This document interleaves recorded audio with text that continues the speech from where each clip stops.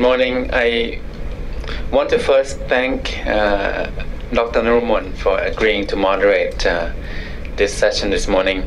I also want to thank Ajahn Suchit, and most of all to Duncan McCargo. Professor McCargo is a colleague and friend. Started off as a colleague and became a friend. I've known him for almost 20 years. And of course, Ajahn Panitan, my dear friend, whom I've known for more than 20 years. So thank them very much to both of you. This is a rare panel, a very good lineup. Very rare that you can get Duncan McCargo at the same place at the same time with Ajahn Panitan and Ajahn Suchit. I have a uncharacteristic PowerPoint. I don't like to speak to PowerPoint, but recently I have misspoken or been misreported, something like that. It has been said that I said that President Obama is not going to visit Thailand because we have rejected, virtually rejected this NASA request to do a joint scientific study. I didn't say that. It has nothing to do with Obama visit. He still might visit.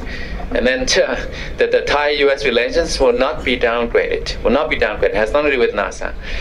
So just to avoid misspeaking or really being misrepresented or actually misrepresenting myself, I have a short, just a PowerPoint that speaks to the subject today.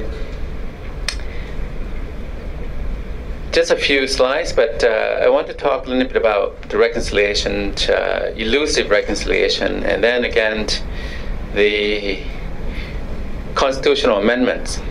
And we've heard some comments already, I think very helpful comments from Professor Suchit and Duncan and Ajahn Panitan. This is kind of a archaic system, sorry, but it works. But it's a very strange room. But we use this room because it's the only real room that we could use. But we get used to it. And now it's going to take about 3 minutes for the light to come on, probably. Thailand's, all of this is really moot. This seminar is moot. The discussions that we have about reconciliation and charter amendments are moot, meaning that they really don't matter. Things will happen. I think that what's taking place in Thailand, the history of the Thai body politic is just unfolding on its own. Then we can do this kind of seminars, we can write and we can talk, and this Thai crisis has outlasted many diplomats, many journalists, and many expats, multinational expats, and so on. And it will last some more. So I think that we're in the midst of a royalist lockdown, amidst a long goodbye. So what does a lockdown mean? You notice that things really don't change. Reconciliation, which has been twisted, as Duncan McCargo has made clear. So there's all kinds of different modalities of reconciliation. The one that we know in Parliament is peddled by this general who staged the military coup, right?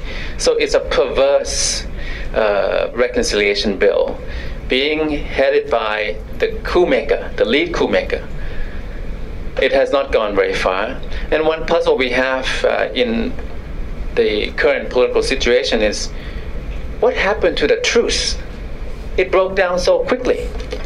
Remember, after the floods, it seemed like we had a truce. Yingluck was getting into the business of governing. She was given a couple of royal decorations. She got to see General Prem.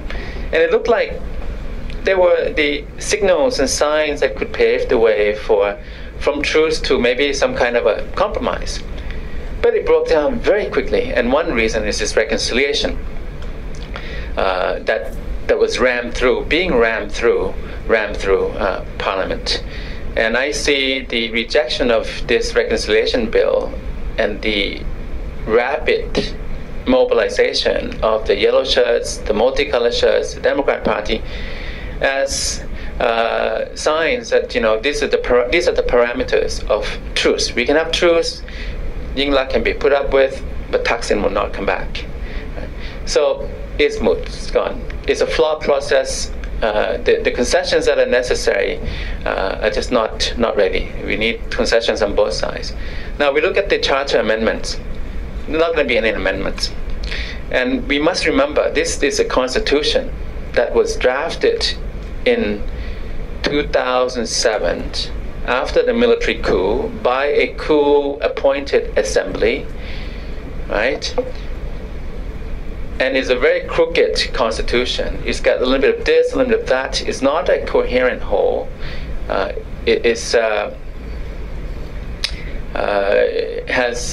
It's really an anti-politician, anti-political party constitution. When it was passed in a referendum, that the rationale then was to pass it first and amend it later. And this was the suggestion from the military. And there was no other choice. There was even a threat back then that if the Constitution of 2007 did not pass referendum, there would be a coup. You have no choice. Now it comes time to amend the Constitution, and there are a number of changes that are needed. Of course, they will have to be negotiated, but this Constitution, as is just not a good document to govern this country.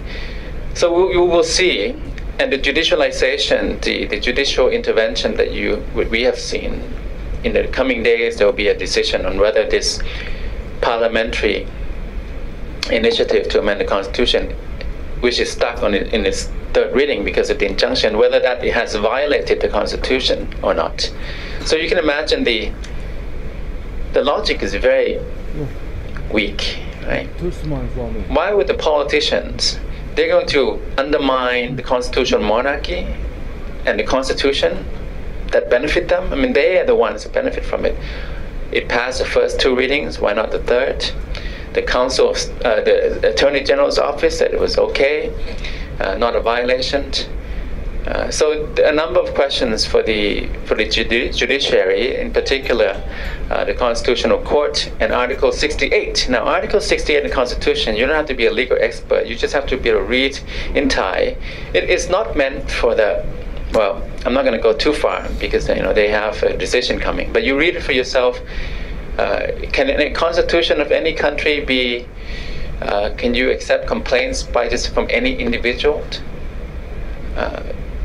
That's hard to imagine. So I think that we will see more judicial assertiveness, and it's plausible to me that there will be another kind of repeat of 2008, 2007, 2008 party dissolution. But judicialization, which is now the way to do it, because military coups are not so popular, not so acceptable anymore. So you see in Egypt, you see in Pakistan, you see in a number of countries now, judicial interventions are becoming more common in some places, in place of military interventions. So you'll see more of it, but judicialization has come up against constraints and limits. It has failed. I said this last time I spoke here, and it will ultimately fail again. It can be done, but the more that they do it, the more they have to exert, and the capital that they will lose, the strength that they will lose, and they'll be exhausted. Now the judiciary is not as credible as it used to be, and I think people now in the streets are saying that, and that's very serious when you have normal people, regular people, not seeing credibility in the courts. And it's difficult now. In the past, you say this, the courts, they can arrest you for contempt.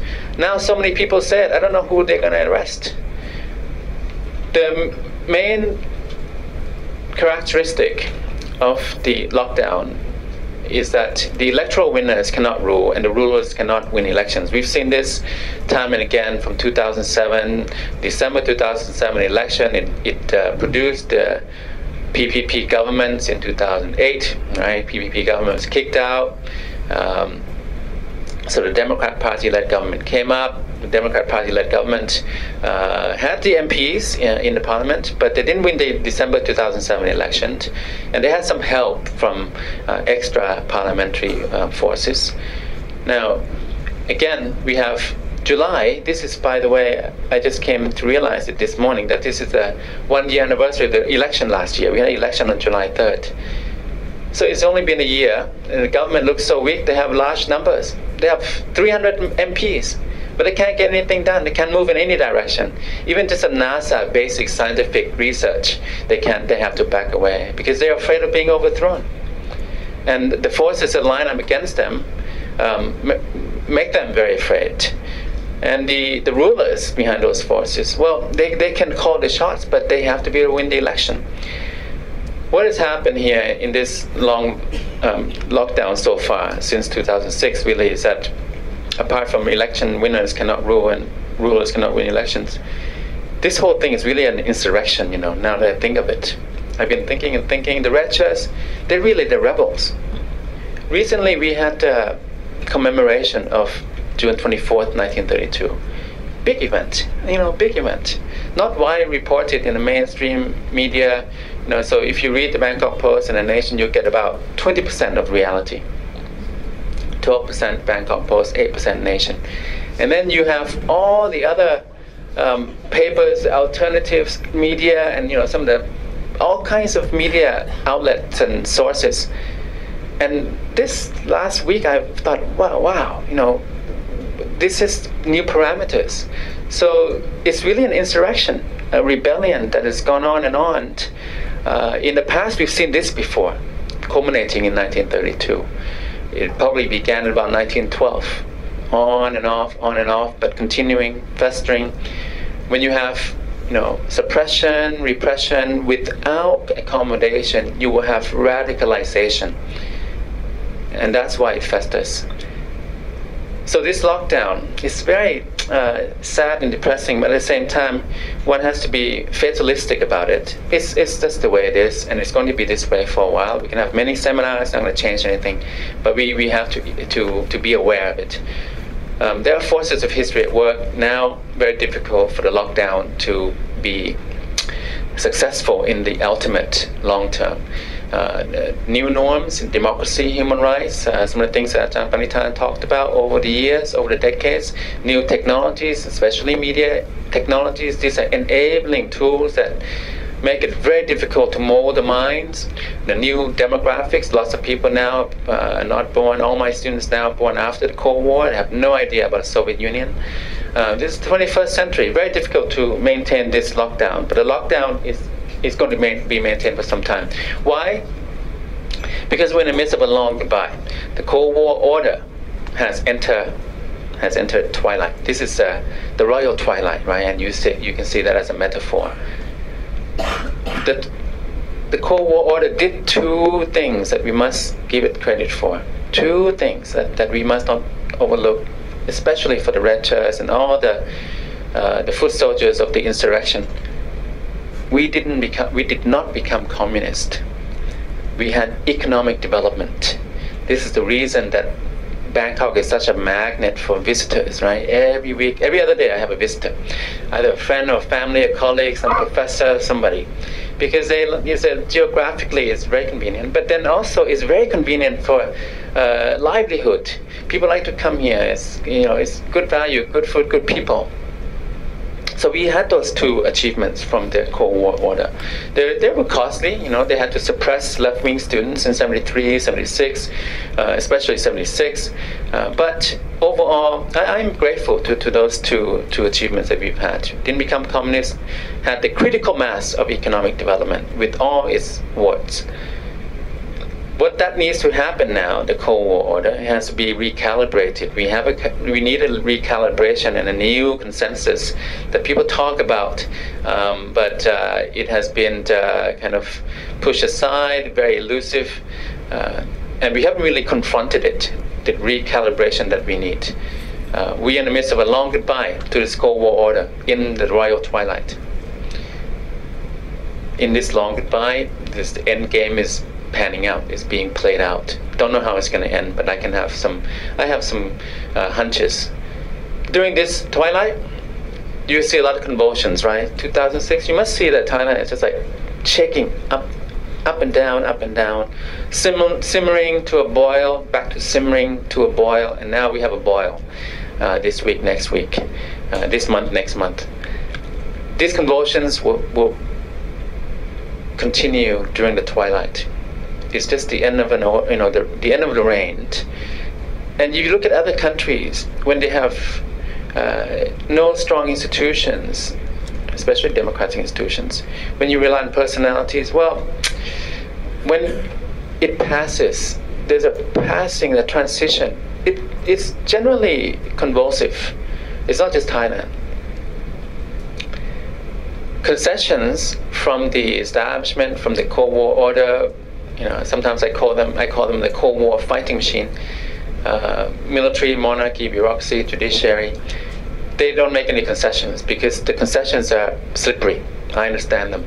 You make one concession today, you have to make another tomorrow, more next week, and there's no end to it. So they're holding ground. It's kind of like a shutdown, holding ground. But I would say that they have to come up with a new line of defense. This line will not hold. This line will not hold. They have to draw a new line. So they have to make some, think of the concessions. And this is where we can really use the third-party platforms and modalities, because we have seriously no honest broker left in Thailand. We don't have the necessary trust. It has to be trust formation. The new line, that means a little bit of a pullback. So they have to think about, well, some reform of Article 112, some transparency, perhaps of Crown property, some accountability, a number of other things. Can privy councillors sit on the boards of companies? Things like that, who has the right to a royal motorcade? I mean, these are small things, it seems like, and these are kind of unspoken things, but a new line has to be drawn. And then at that line they say, okay, we lock down here. Then they might be able to do it. But this line, I don't think that they can hold it. It's just a matter of being whittling down to exhaustion. Which leads me to come up to say a few scenarios. The twilight to me is a dependent variable. It's a given. This is the royal twilight. What we don't know is how long it will last. So that's the kind of the independent variable. Is short, medium, long. Could be long, could be long. Short, I think maybe 1-2 years. Medium, 3-5. Long, 5-8. So the first scenario, during twilight, you see kind of establishment reforms. This is the desired destination. Establishment reforms, adjustments take place, recalibrated constitutional monarchy rises. And it would resemble a little bit more of the Europeans, more of the Japanese, and so on. And this would make it compatible with the democratic institutions and demands. That's what we could hope for. And to me, that would be the best case scenario. The second, which I think is the likely scenario, is nothing happens, nothing changes. You can try the reconciliation bill. You can try. There can be some true signals, but they don't go all the way. Don't go very far. They don't lead to compromise and genuine reconciliation. So nothing changes. So the royalist lockdown holds. No legal reforms. Everything stays. You can get elected. You get to govern forcefully. You don't have much of a effectiveness in government. Not much stability. You have these forces line up against elected government, establishment forces, and this leads to pent-up anti-monarchy sentiments, and eventually lead to explosive changes thereafter. Kind of a forced, kind of like the first scenario, but being forced, right? Being forced. And in this second scenario, I talked to different people and I asked, we really have to prepare for the future. Shouldn't we prepare? Shouldn't we make changes that we will need to make and so on? No, because we're in the catch-22. The changes that we need to make, the reforms, they're best taken now. But because now we have to show respect and admiration to the Cold War order, we cannot make those changes. Well, there are a lot of pent-up sentiments, and then Hail Mary is how I kind of think of the various responses collectively that I've got from different people. Well, we'll just have to see what happens. We just have to hope for the best. We maintain the line now and we hope for the best. And yeah, I hope for the best too. So that's Hail Mary. Second scenario, nothing changes, hope for the best. Third, not a good one. This is the ugly scenario. Nothing changes. The twilight moral authority of the Cold War order is increasingly exhausted, depleted, and rejected. There's clash and confrontation. Post-twilight, completely new order. And that is something that we don't want in Thailand. But you know, if you have suppression, repression, no changes, no reforms, more suppression, repression, you get a lot of anger, a lot of resentment, and you're going to fan the flames of insurrection. Now, I have been very pessimistic. I do have a positive way to see this. So, Panitan and Duncan, Thai people are very resourceful and resilient. So I think in the long term, I do not see how this country will go down the drains. I don't see it. It will have a lot of problems. And you can see that the economy has held up very well. Under the circumstances, it should be a lot worse. The trajectory is much lower. Before 1997, the GDP for 15 years was about 7.8% trajectory, for 15-year trajectory, right? Before 1997. After 1997, 1998, the trajectory since then is about 4.4%, 4.5%. But 4.5% is not bad. It means that we stay in the middle income trap, but it means that despite all of this nasty, volatile politics, some of it has been priced in, and there's a lot of resilience here. That's why people like to come here, live here, be based here, be diplomats here, journalists here, expats here. We must not take that for granted. But that is the strength that I think will carry us through ultimately in the long term, because too many people have too many stakes in the Thai economy, in Thai body politic, especially the Thais themselves. Thank you. Peter Jansen, DPA, German press agency. Yeah, the panelists seem unified in being very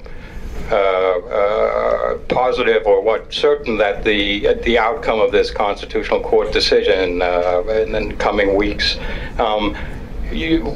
Pheu Thai and the red shirts also seem to have a foregone conclusion that the court is going to rule against the government. Why is that so seems to be so obvious to everybody that the Constitutional Court is going to rule in this direction, and why is there no room for compromise with the Constitutional Court? Yeah? Dr. Thitinan mentioned about the post-Thai, like completely new order. Can we just elaborate more on that, please? I'm a current member of the Yellow Movement.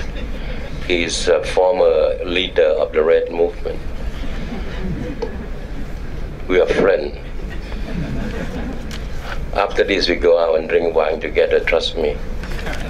So the twilight scenario ain't gonna happen.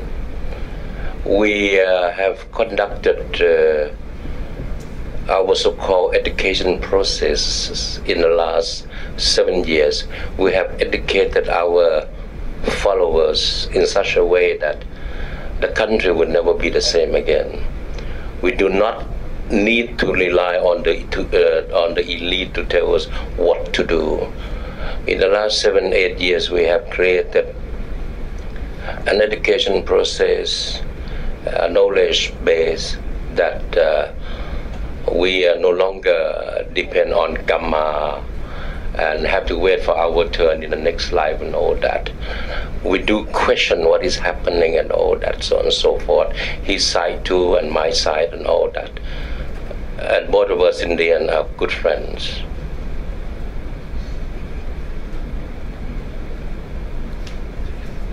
Yeah, we drink wines together, trust me. So there is not going to be anything that is going to be in the arena of the twilight. So trust us. I'm Chotichai Bunyanichayagorn from the Junior Chamber International, Thailand. Our private organization was affiliated to the Junior Chamber International, Chesterfield, Maryland. I am the representative in Thailand. Fortunately, this is my first time here. But last week, I also attended about reconciliation and chanting in this room by some organization in Thai language. The knowledge I learned from last week is the best institution in the world is Japan. But in Thailand, there are many different confusion, because when you have a democracy in Thailand, you can draft a good democracy like 40 something like that. But when you make a coup something, you make a new constitution. This one, everyone said that, oh, it's not good. Why? Why we say about every society, even in the grassroots level? Why now we have a good opportunity for all of us to use the best constitution like Japan to be used in Thailand? But I don't know, because here is a group that we talk today. Why? We should select the best one to be used in Thailand, and no need to have a new constitution like if you are a democracy government, you draft your own idea of constitution. Then if you was there's some coup in Thailand like the last government, something like that, you make a new constitution like the selection of the member of parliament. You have elected senator. You have the nomination collector. This is the why. Why Thailand have many constitutions? Why now we are talking about reconciliation? Why? I would like to know. This is my only idea. Just to give some fact on the national reconciliation, is it very difficult? I think the most difficult reconciliation in the world, because both sides, 90%, 99% of Russians don't agree with the reconciliation. 99% of yellow don't agree also. And I am, since 4 years, 3 years, I am one of the few who advocates the national reconciliation. And last month I went around to Europe to ask for international support to Thai national reconciliation. And today I am regret that there are few Thai than European or Asian. So please support our efforts. The conflict and the fight, the struggling of fighting between the two yellow, with at least 5 years already. Will be there are only two ways to end this crisis. The first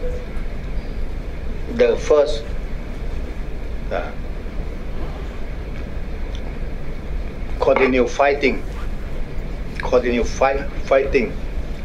and it will take maybe another 5 years or 10 years or even 20 years. The big side cannot eliminate another side. Cannot.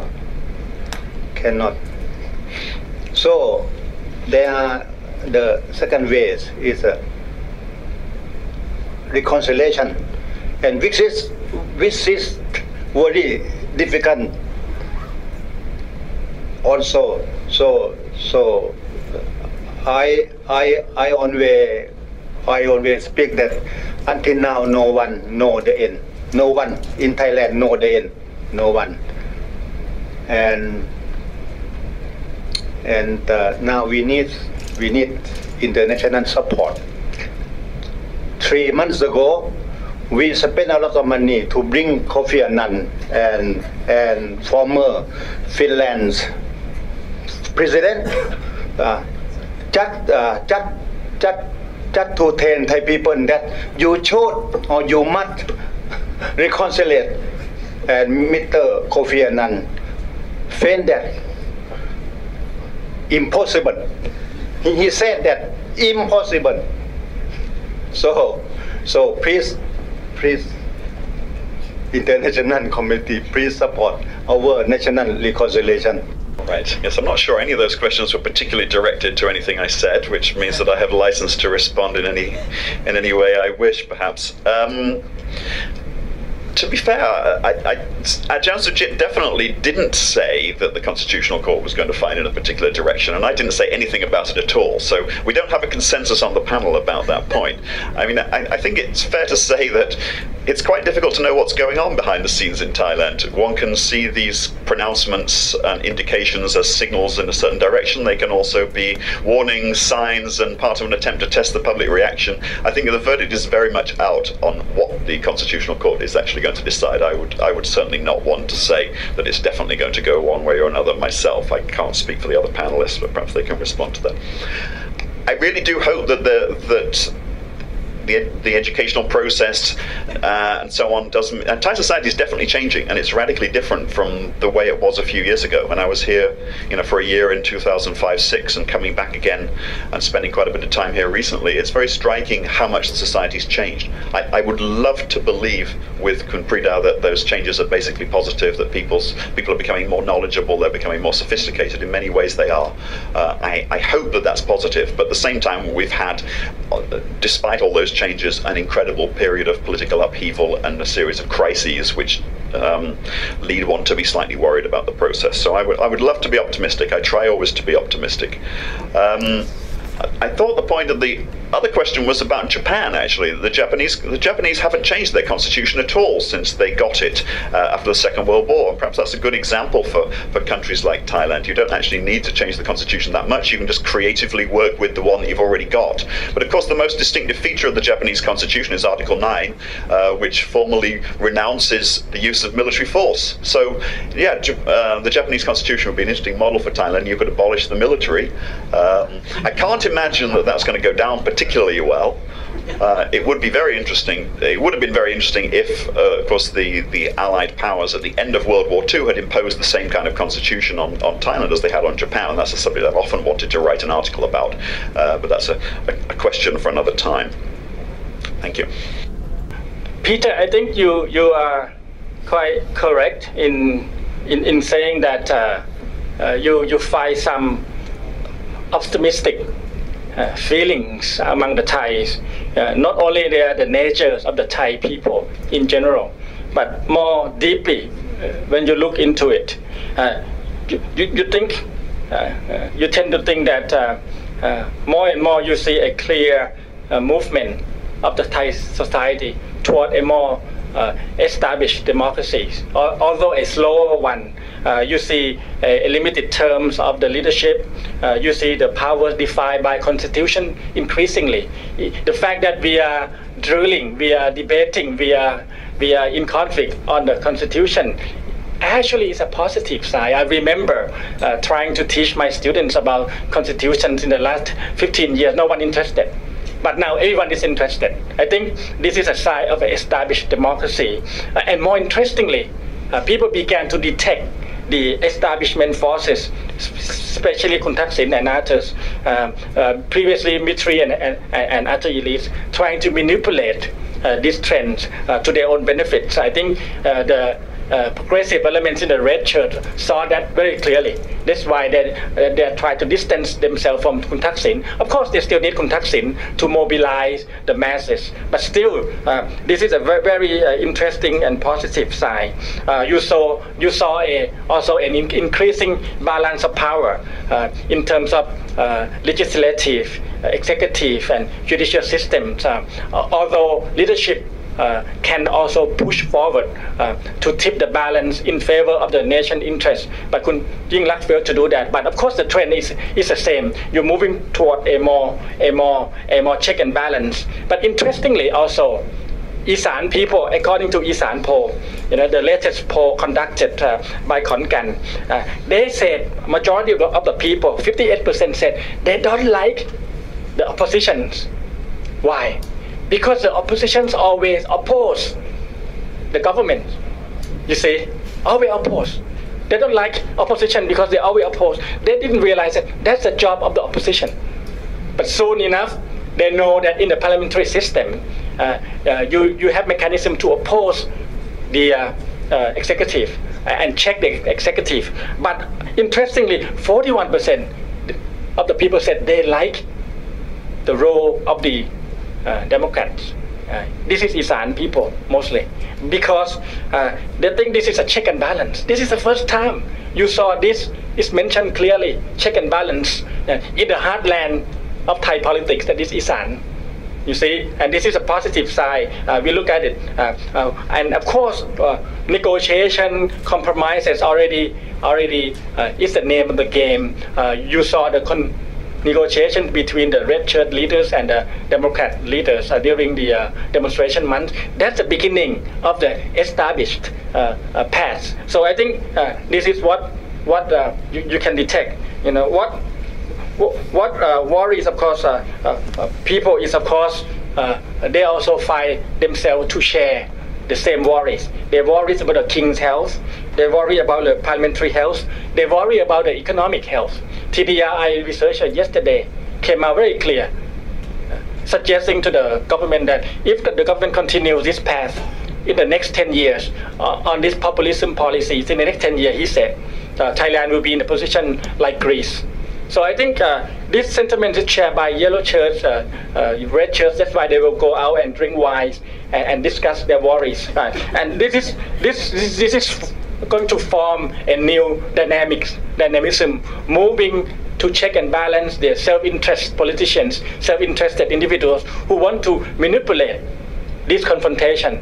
It's a contestation between making Thailand more democratic through democratic rules, not through the constitution rules. But of course, constitution is part of the conflict. This is why leadership is needed to push this confrontation and contestation to be more democratic. And sadly, Kun Yingluck is not able to do that yet, but I think she's learning fast. I think we still hopeful for her. Yeah. I want to touch on the question about the Constitutional Court verdict. No one knows. They have issued this injunction, so they have to now follow up with, this is an injunction against the third reading on the grounds that it is in violation of the Constitution on Article 68, which means that you're trying to change the government system, right? Constitutional monarchy. And the reason that many tend to feel, many would not be surprised if the decision comes out against the government and said that this is actually a violation, which would then be liable for party dissolution. The reason that many people would not be surprised because they've seen it before. They've seen the Constitutional Court ejecting a sitting prime minister because he hosted a cooking show, and they use a dictionary definition, right? And then they've seen the dissolutions of these parties based on on weak grounds, the hurried reading on December 2nd, just the way that it was basically coerced and decided somewhat in advance. So this is why a lot of people would not be surprised. At the same time, I do have a hunch that they may fudge it. I think that in the interim, as things, they look at the papers, they look at the sentiments, they look at the ambience.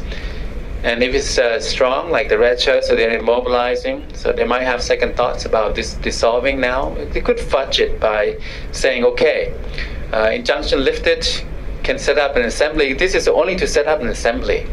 It's not changing anything. An assembly, the drafting a constitutional drafting assembly would then amend the constitution, and then they would fight it out in the assembly, and there would be representatives from the establishment side, and they would just stymie the whole amendment process, and it would take long time, no agreement. And I think that they might fudge it that way. The only other thing I would say in response to Kunprida's comment, it's actually heartening that you have a yellow side, and then red, and here, and they're senior yellow and red. And the heartening thing is that the degree of separation is very small. The conflict, the gap in conflict is huge, right? Red, yellow. But actually they went to the same school, they drink at the same pub, they eat at the same restaurant, they have the same network of people, they go to the same funerals and weddings and birthday parties and so on. And that, to me, when they want to make up, if the conditions are right, it's not very hard for the Thais to make up. They'll do it very well. And I'm very heartened to see that, in fact.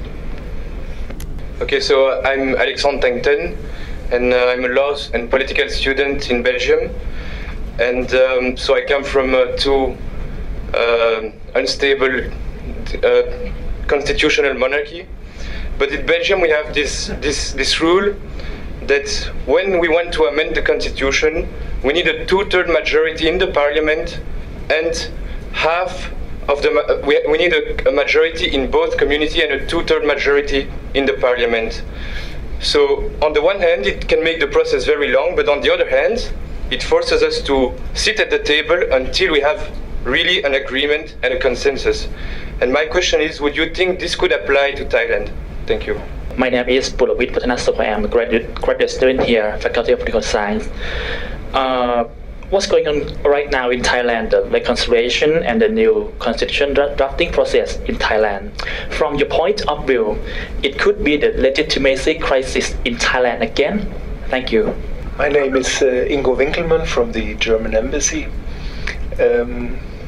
And my question is in regard to what one observes from outside in this process is that a frequent referral to the Constitutional Court is made in a process in a number of cases. And I'm a little bit struck to see how often politicians refer to the Constitutional Court. My question would be, is this a new phenomenon for political sciences, or has this always been the case in Thai society that the court was referred so often to in a process which an observer would rather deem a political process, and the court should only come into the game in very crucial moments at the very end of a process? Hello, my name is Suchit and graduate student from Faculty of Political Science. My question is that in Thai society have constructed the red as the alternate in our society, and in fact it was treated as the binary opposition to the yellow shirt. And we have heard the word reconciliation every single day. My question is that will it finally become the meaningless, the reconciliation? My question is, it seems to me that from the panelists there's a divide between the ruling elite based in the cities and the rural populations. Do you think that this will come to a head in the next few years, and if so, what could possibly happen as a result? Thanks. Yeah, what was very interesting about the KPI report, which seemed to feed into the reconciliation bill process, was their analysis of the legitimacy question in Thailand. And I haven't seen any other sort of official Thai document that goes into such detailed discussion of this issue. I've talked in the context, particularly of the South, about the legitimacy deficit, which can be understood in different ways. And I talked in the my book Tearing Apart the Land, about an idea of virtuous rule, which is one basis of legitimacy, and other notions of representative rule and participatory rule. And really the KPI report, if you look at it closely, says there's a clash between two modes of legitimacy. One is what they call the executive deriving its legitimacy from the majority rule, which you could talk about as representative legitimacy.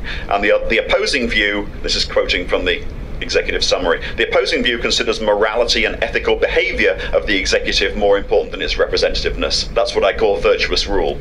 So yeah, there's a clash of competing notions of legitimacy, which is at the core of all of these conflicts that have been ongoing since at least September 2005. This is the message that I keep repeating in slightly different words, and I was quite pleased to see that whatever its problems and the issues relating to the KPI report, they do go to the heart of the problem. I think it's not for me as an outsider to say what the basis of legitimacy of rule should really be. Thais have to figure it out for themselves, but there's no doubt there's a fundamental disconnect between an idea of virtuous rule and an idea of representative rule, let alone participatory rule, which is where I don't think we've quite got yet. So I think the crisis is a lack of agreement about what the basis of legitimacy of the Thai state is, and that's a fairly fundamental crisis. It's a pretty deep problem, and that perhaps explains some of the issues that were raised in other questions. Did Thais always keep turning to the Constitutional Court? Well, no, because there was no Constitutional Court until very recently. It was only created after the 1997 Constitution, so it's of relatively recent vintage. It made a few interesting and provocative decisions, culminating in the 2001 decision that Ajahn Suchit talked about, and then went fairly quiet for a while because Thaksin was very uninterested in questions of the Constitution until more recently, and didn't seem to want to change the Constitution at all. So there was very little talk about changing the Constitution in the 2001-2005 period, and relatively little appeal to the Constitutional Court. The Constitutional Court comes back to life again after a royal speech in April 2006, when there was a controversial election in 2006 which was annulled by the court. And since then, the Constitutional Court has been very much in action in its various incarnations, including when it wasn't exactly the Constitutional Court during the 2006-07 post-coup period. So it really dates from April 2006 is the answer to that question. Has reconciliation become meaningless? That's what the paper that we're trying to write is sort of discussing. I think Samana-chan got kind of old and tired. Brongdong, the problem with Brongdong, it's been appropriated by so many different people to mean different things now that it's verging on the meaningless, I'm afraid. I would like to believe that some meaning could be re-injected into these ideas, but it's harder and harder now that the term has been so thoroughly politicized by this recent turn of events to see what reconciliation really means in the Thai context. Urban-rural divide. I strongly recommend to you a paper recently written by Naruemon and myself, which is subtitled Not Just Poor Farmers. It talks about urbanized villages. I think it's time that people stopped talking about an urban-rural divide and started talking about urbanized villages, because that's what we argue in our paper. The main problem is that the urban is in the rural and the rural is in the urban. The so-called rural people are not in rural areas. They're in Bangkok and the 5 provinces surrounding Bangkok. The so-called rural areas are becoming increasingly urbanized and are turning themselves into municipalities at a frenzied rate. So this distinction, Anek Lautamatat's famous distinction between the rural and the urban, which is based on his reading of Huntington's 1968 classic work, is a very outmoded way of understanding what happens in Thailand, because people do not live where they're registered to vote. And we've got a real problem as soon as we talk about who lives where and what people's occupations are, because nobody is living where they're supposed to live, or half of Thailand's population isn't living where it's meant to be living. So we can't really talk about urban and rural in the ways that they are constructed in a lot of the literature. That's a very brief introduction to an extremely complex topic, and I recommend to you our article, which was published in Asian Survey December last year. I think the role of the Constitutional Court is quite interesting. If you recall, last year when the Democrat Party submitted a petition to stop the emergency decree on the flood budget, arguing that it's not immediate, and it created a huge problems in terms of corruption. The court disagreed. The court said it is immediate, it is needed, and it ruled in favor of the government. almost a year on, look at the statistics on how much that budget is being applied. Only 10 to 20% of the emergency fund requested by that special decree is being paid to the people, much less affected on the grounds. And you know very well that you need to be prepared this year for a new flood. Although it's not, it may not be, according to most predictions, it may not be as bad as last year. This is the court. It has its own mind. And it is learning to defy our politics. In so many cases, rules against common sense, rule against, in the past, what is proved to be an interesting phenomenon like this budget process. Only 20%, less than 20% is approved and used. And I think the court this time sensed that there were some manipulations, and not the court. I think the majority, including the progressive forces in the red shirt, senses that Thaksin's people may try to manipulate the reconciliation. Reconciliation takes time, needs dialogue, needs engagement, needs months of exchange of views, and more importantly, needs fact-finding. Kun Apisit, Kun Suchit is willing to go to courts.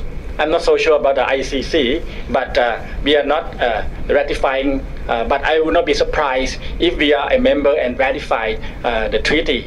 These two people may go to that court because they are waiting for the truth to be revealed.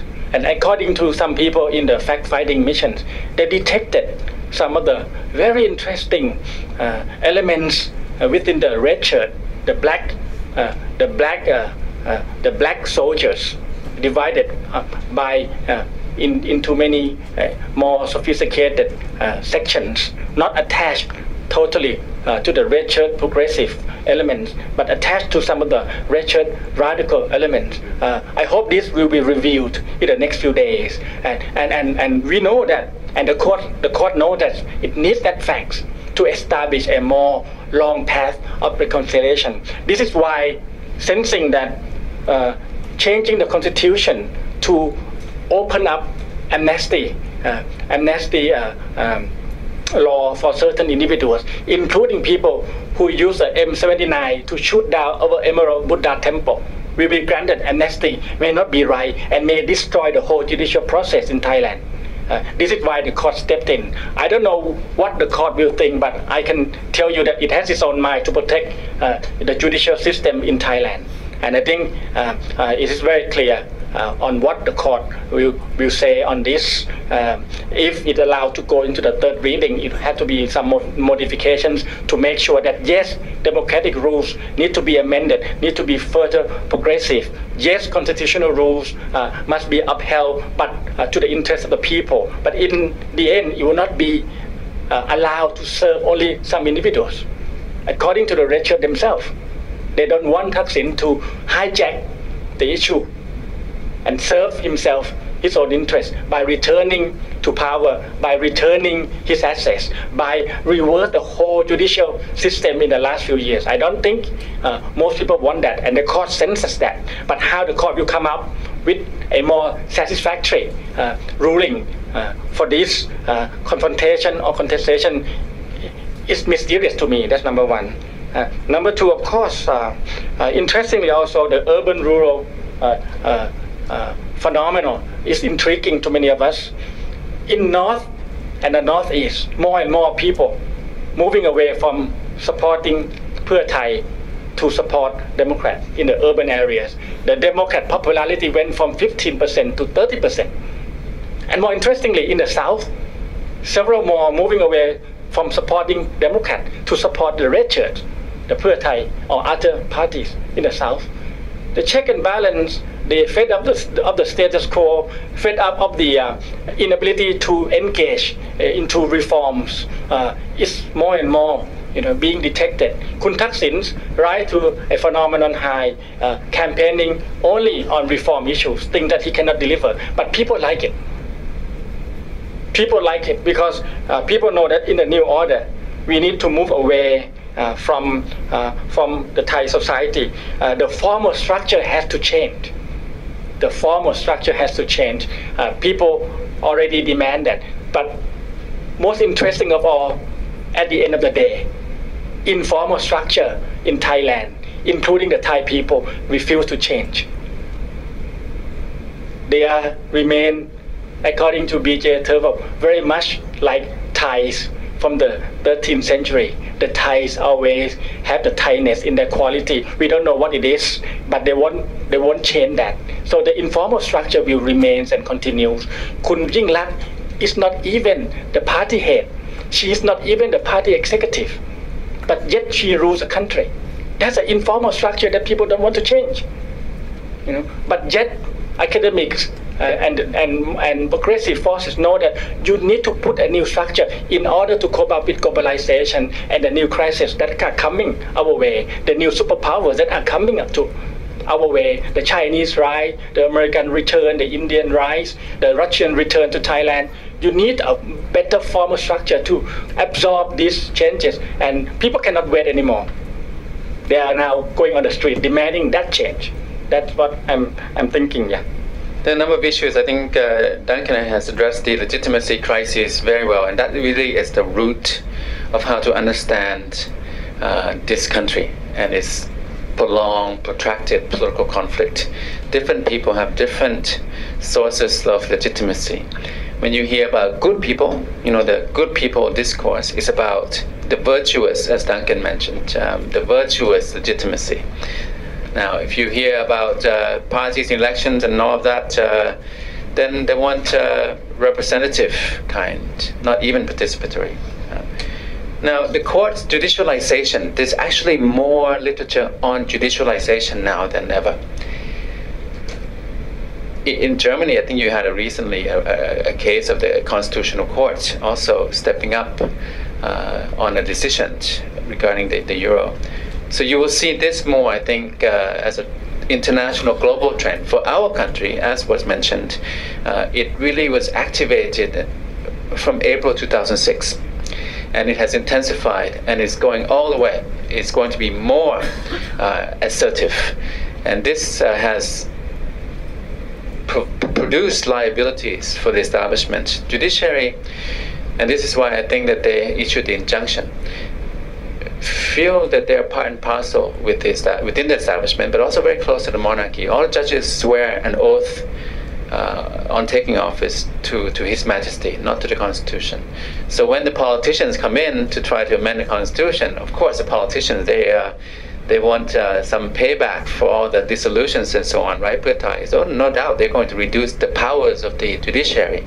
So judiciary sees this, Constitutional Court said, okay, stop, in their own interpretation. And I think they use that pretext of violations and trying to change the constitutional monarchy as a pretext only. But they know that their powers will be reduced because they've been very interventionist, and it will be intensified. So my